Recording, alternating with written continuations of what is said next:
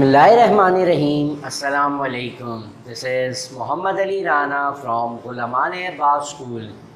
Today in this video lecture, we are starting our new chapter, that is chapter number 14, Current and Electricity.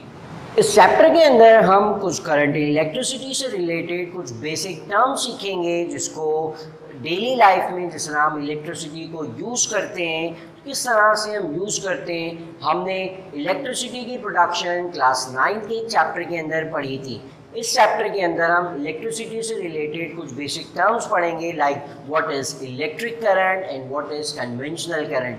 साथ साथ कुछ उससे related law सीखेंगे that are Ohm's law and joules law. साथ साथ हम जो है वो इन्हीं से रिलेटेड कुछ और physical quantities like electromotive force है, लाइक पोटेंशियल डिफरेंस है, लाइक इलेक्ट्रिकल रेजिस्टेंस है, ये कुछ टर्म्स हैं जो कि हम इस चैप्टर के अंदर सीखेंगे। साथ साथ डेली लाइफ के अंदर जो होम अप्लायंसेस होती हैं वो किस तरह से वर्क करती हैं, किस कॉम्बिनेशन के अंदर हम उसको इलेक्ट्रिक सर्किट के अंदर कनेक्ट करते हैं, ये वो बेसिक बातें हैं जो कि हम इस चैप्टर के अंदर सीखने जा रहे हैं। और एट लास्ट हम ये सीखेंगे कि इलेक्ट्रिसिटी से रिलेटेड जो सेफ्टी मेजर्स हैं या जो हैजर्ड्स हैं वो सीखेंगे कि क्या हैजर्ड्स होते हैं और हम उससे किस तरह से सेफ्टी प्रिकॉशंस को अपनाते हुए उन हैजर्ड से बच सकते हैं। सो आज के S.L.O के अंदर हम ये दो स्टार्टिंग के S.L.O स्टार्ट करें, दैट इज 14.1.1 एंड 14.1.2, जिसमें हमें दो फिजिकल क्वांटिटीज के बारे में बताना है कि what is electric current and what is conventional current. इन दो करंट्स को जो है वो हम डिस्क्राइब करेंगे। जैसे कि हमें पता है कि एक न्यूट्रल एटम के अंदर दो पार्ट्स होते हैं, one is nuclear part and the other is extra nuclear part. Nuclear part में प्रोटॉन्स और न्यूट्रॉन्स न्यूक्लियस के अंदर बाउंड होते हैं, जबकि जो एक्स्ट्रा न्यूक्लियर पार्ट है वहां पर नेगेटिव चार्जेस या इलेक्ट्रॉन्स रिवॉल्व करते हैं। There is an attraction, force of attraction between the positively charged nucleus and the negatively charged electrons. उनके दरमियान ये जो force of attraction है, इस force of attraction की वजह से वो extra nuclear part के अंदर मौजूद जो negative charges हैं जिसे हम electrons कहते हैं वो bound होते हैं within the atom और वो atom से बाहर आसानी से move नहीं कर सकते। उनको इनफ एनर्जी देनी पड़ेगी ताकि वो अपने उस एक्स्ट्रा न्यूक्लियर पार्ट से रिमूव होके जो है वो आसानी से मूव कर सके। अगर हम मेटल के एटम्स को देखें तो we know that metals are the good conductor of electricity. Metal जो है वो इलेक्ट्रिसिटी के गुड कंडक्टर्स होते हैं। और नॉन मेटल्स और मेटल्स में इन दोनों में क्या फ़र्क होता है कि मेटल्स के अंदर कुछ फ्री इलेक्ट्रॉन्स मौजूद होते हैं जो कि नॉन मेटल्स में नहीं होते। और उन फ्री इलेक्ट्रॉन्स को हम फ्री क्यों कह रहे हैं? Because there is a lesser force of attraction between those free electrons and the nucleus. उनमें जो फोर्स ऑफ अट्रैक्शन है वो बहुत ज़्यादा वीक होती है, इसीलिए जो मेटल के फ्री इलेक्ट्रॉन्स हैं वो उस मेटल के एटम के साथ बाउंड नहीं होते, बल्कि मेटल की शीट में पूरी मेटल की शीट में वो फ्री इलेक्ट्रॉन्स आसानी से मूव कर सकते हैं। सो फॉर एग्जाम्पल हमारे पास एक मेटल की वायर मौजूद है और उस मेटल की वायर के अंदर बहुत सारे इलेक्ट्रॉन्स ऐसे हैं दैट आर फ्री इलेक्ट्रॉन्स और दैट आर मोबाइल इलेक्ट्रॉन्स। वो फ्री इलेक्ट्रॉन्स न्यूक्लियस की अट्रैक्शन के साथ अट्रैक्ट नहीं हो रहे, इतनी लूज अट्रैक्शन है कि उस मेटल के सरफेस पे आसानी से वो इजीली किसी भी डायरेक्शन में मूव कर सकते हैं। लेट्स सपोज ये तमाम जो है वो फ्री इलेक्ट्रॉन्स मौजूद हैं और वो वहाँ उस मेटल के सरफेस के ऊपर आसानी से किसी भी डायरेक्शन में मूव हो सकते हैं। तो ये वो तमाम फ्री इलेक्ट्रॉन्स हैं जो कि रैंडमली हर डायरेक्शन में मूव कर रहे हैं। जैसे कि हमें पता है कि battery is a source of current.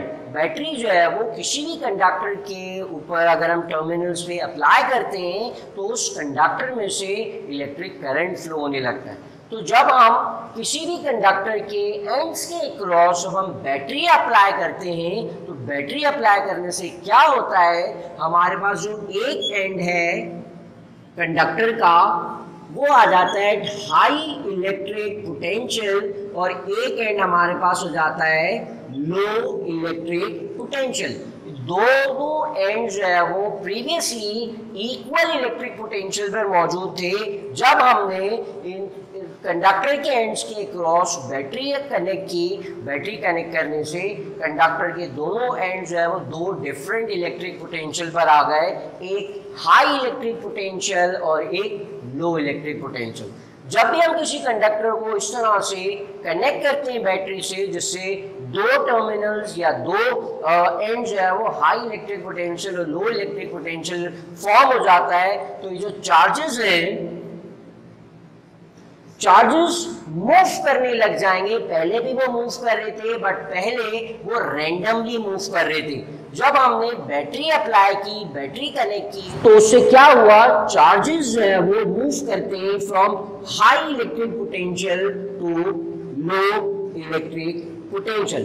तमाम चार्जेस एक ही डायरेक्शन में मूव करेंगे in the direction of electric field, और तमाम चार्जेस हाई इलेक्ट्रिक पोटेंशियल से लो इलेक्ट्रिक पोटेंशियल की तरफ मूव करने लग जाते हैं। And this movement of charges in a unit time is known as electric current. तो ये हमारे पास जो है वो इलेक्ट्रिक करंट की डेफिनेशन है, that the movement of charges और the flow of charges in a unit time, this quantity is known as electric current. अब एक और बात नोट करेंगे कि विदाउट बैटरी जब हमने चेक किया या फिर देखे तो उसके अंदर चार्जेस तो मूव कर रहे हैं but still there is no electric current because तमाम चार्जेस रैंडम डायरेक्शन में मूव करते हैं। जब हम बैटरी कनेक्ट करते हैं इस कंडक्टर के साथ, तो बैटरी कनेक्ट करने से क्या होता है कि चार्जेस जो है वो एक यूनी डायरेक्शन में फ्लो करने लगते हैं, और तमाम चार्जेस का एक यूनी डायरेक्शन में फ्लो करना क्या कहलाता है, this is known as electric current. बिल्कुल उसी तरह से जैसे फॉर एग्जाम्पल हमारे पास एक फ्लैट सरफेस मौजूद हो और उस फ्लैट सरफेस के ऊपर हमारे पास बहुत सारे बॉल्स मौजूद हैं, तो ये बॉल्स जो है वो अगर मूव कर भी रहे हैं तो तमाम बॉल्स रैंडम डायरेक्शन में मूव कर रहे होंगे। अब बिकॉज ये जो फ्लैट सरफेस है उसका एंड्स ले ले ए और बी, तो इस सरफेस के ऊपर ये जो दोनों पॉइंट्स हैं ये दोनों पॉइंट्स लाई कर रहे हैं at the same gravitational potential. सो अगर मैं इसी सरफेस को इस तरह से इंक्लाइंड कर दूं, सो हमारे पास जो पॉइंट ए था वो हो जाएगा एट हाई ग्रेविटेशनल पोटेंशियल और पॉइंट बी हमारे पास हो जाएगा एट लो ग्रेविटेशनल पोटेंशियल। तो ये तमाम बॉल जो है वो हाई इलेक्ट्रिक पोटेंशियल से लो इलेक्ट्रिक पोटेंशियल की तरफ मूव करने लग जाएंगे। बिल्कुल इसी तरह से एक कंडक्टर के अंदर जो फ्री चार्जेस हैं वो रैंडमली मूव कर रहे होते हैं जब हम उसको कनेक्ट करते हैं बैटरी के साथ। Battery is a source of EMF, जो हम नेक्स्ट लेक्चर के अंदर पढ़ेंगे कि बैटरी क्या काम करती है, किस तरह से काम करती है। So before the connection of battery तमाम चार्जेस रैंडम मूव कर रहे थे, रैंडम डायरेक्शन में मूव कर रहे थे। जब हमने बैटरी कनेक्ट की तो all the charges move in a direction of electric field, और जब तमाम चार्जेस एक यूनिट डायरेक्शन में फ्लो करते हैं या मूव करते हैं, so this constitute a current, जिसको हम डिफाइन कैसे करते हैं, electric current is the flow of charge in a unit time. This quantity is known as electric current. यहीं से अगर हम करंट को का एसआई यूनिट डिस्क्राइब करें, so the charge is measured in Coulomb's and time is measured in second. So for electric current, the SI unit is coulombs per second, and this coulombs per second is equal to ampere. इस फॉर्मूले से हमने जो है वो electric current को describe किया, और उस इलेक्ट्रिक करंट के फॉर्मूले से ही हमने जो है वो इलेक्ट्रिक करंट का जो यूनिट है एम्पेयर, उसको हमने डिफाइन किया that it is equal to Coulomb's पर सेकेंड्स। अच्छा, तो यहाँ जब हमने इलेक्ट्रिक करंट डिस्क्राइब किया that it is the flow of charges, तो हमें पता है कि न्यूट्रल एटम में दो टाइप के चार्जेस होते हैं। One is positive charge that is bound with in the nucleus, और दूसरा जो है वो इलेक्ट्रिक चार्ज और नेगेटिव चार्ज जो कि न्यूक्लियस के बाहर रिवॉल्व कर रहा होता है, जिसे हम इलेक्ट्रॉन्स कहते हैं। इलेक्ट्रॉन्स की अट्रैक्शन न्यूक्लियस के साथ इतनी ज़्यादा नहीं होती एज कम्पेयर टू जो न्यूक्लियस के अंदर जो न्यूक्लियर फोर्स है, अट्रैक्शन है बिटवीन न्यूट्रॉन प्रोटॉन, वो अट्रैक्शन जो है वो बहुत ज़्यादा स्ट्रॉन्ग होती है। इसीलिए जो पॉजिटिव चार्ज है वो आसानी से मूव नहीं कर सकता, अनलाइक द नेगेटिव चार्ज और इलेक्ट्रॉन्स जो कि आसानी से मूव करते हैं, और इन मेटल्स वो इतने ज़्यादा फ्री होते हैं कि आप मेटल के पूरे सरफेस पे आसानी से मूव कर सकते हैं। सो जब हमने इलेक्ट्रिक करंट डिफाइन किया, that is it is the flow of charge in a unit time. So flow of charge can be either flow of positive charge, it can be either flow of negative charge, और it can be the flow of both negative charge and positive charge. अगर हम metals की बात करें, metal के अंदर there are negative charges that flows from high potential to low potential. Similarly, in electrolyte, there are two type of charges that are positive ions and negative ions. Electrolyte के अंदर जो flow of charge है वो दोनों type of charge की वजह से होता है, positive charge की वजह से भी, negative charge की वजह से भी। जबकि जो metals हैं, metal के अंदर सिर्फ free electrons होते हैं, negatively charged, उनकी वजह से electric current produce होता है। Daily life में अगर हम देखें तो mostly conductors हम metals के use करते हैं, जिसमें जो करंट है जो प्रोड्यूस हो रहा है, it is due to flow of the negative charge. Positive charge हमें पता है आसानी से मूव नहीं कर सकता। But before the discovery of negative charges, it was thought that the current is due to the flow of positive charge। कि electron discover होने से पहले ये कहा जाता था कि जो करंट है वो नेगेटिव चार्ज की वजह से नहीं बल्कि पॉजिटिव चार्ज की वजह से होता है। जब एटम का स्ट्रक्चर डिस्क्राइब हुआ, जब हमें ये पता चला कि negative charges are free to move and positive charges are bound within the nucleus, it is not possible for positive charge to easily move within the atom or within the surface of the metal sheet। Positive charge के लिए move होना इतना आसान नहीं होता। तो हमने क्या किया, जब हमें ये दो इलेक्ट्रिक करंट के चार्जेस के बारे में पता चल गया कि one is positive charge and the other is negative charge. Negative charge का मूव होना आसान है as compare to positive charge. तो साइंटिस्ट ने डिफाइन किया that electric current is due to the flow of negative charge. Negative charge की वजह से जो करंट फ्लो होता है उसे हम इलेक्ट्रिक करंट कहते हैं, जबकि जो प्रीवियस थॉट थी कि it is due to the flow of positive charge, तो उसके लिए साइंटिस्ट ने जो है वो एक नाम दे दिया that it is conventional current। तो conventional current is the flow of positive charge, and this non-conventional current or electric current is the flow of negative charge। Negative charge के फ्लो जब हम स्टडी कर रहे होंगे it is non conventional current, और जब हम पॉजिटिव चार्ज के फ्लो को स्टडी कर रहे हो तो it is known as conventional current. और ये बात भी हम ध्यान में रखेंगे कि the charges that can easily flow with in the metals are negative charges. Metal के अंदर जो करंट है वो नेगेटिव चार्ज की वजह से होता है। सो हमने पॉजिटिव चार्ज के फ्लो का नाम अलग कर दिया, उसको हमने कह दिया कि इट इज कन्वेंशनल करंट। और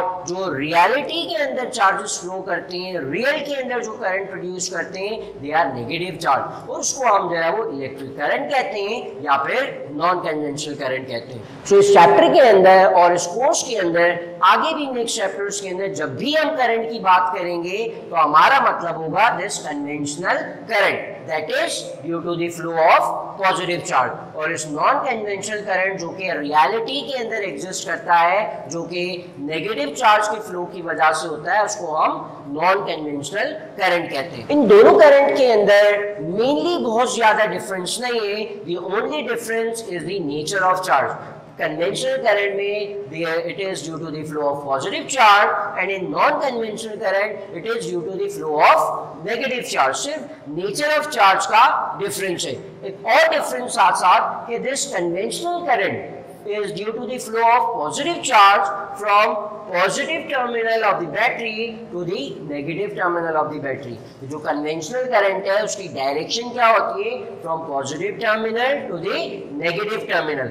जबकि अगर हम नॉन कन्वेंशनल की डायरेक्शन देखें तो it is due to the flow of negative charge and it is from negative terminal of the battery to the positive terminal of the battery. तो दो main difference है, one is the nature of charge and the other is the direction of flow of charge. तो ये थी हमारी इस chapter की first video lecture, जिसमें हमने करंट को सीखा कि करंट क्या होता है। हमने दो टाइप के करंट देखे, one is conventional current and non conventional current. हमने ये देखा कि करंट जो है वो चार्ज के फ्लो की वजह से होता है, जिसमें नेगेटिव चार्ज के फ्लो, नेगेटिव चार्ज का फ्लो या पॉजिटिव चार्ज का फ्लो, जिसको हम कन्वेंशनल और नॉन कन्वेंशनल करंट कहते हैं। साथ साथ एक और चीज हमने देखी कि कंडक्टर के अंदर फ्री चार्जेस मौजूद होते हैं, but still we can not feel और मेजर दी करंट बिकॉज वो रैंडम डायरेक्शन में मूव कर रहे होते हैं। हम जब बैटरी कनेक्ट कर देते हैं तो चार्जेस जो है वो यूनिट डायरेक्शन में मूव करते हैं in the direction of electric field,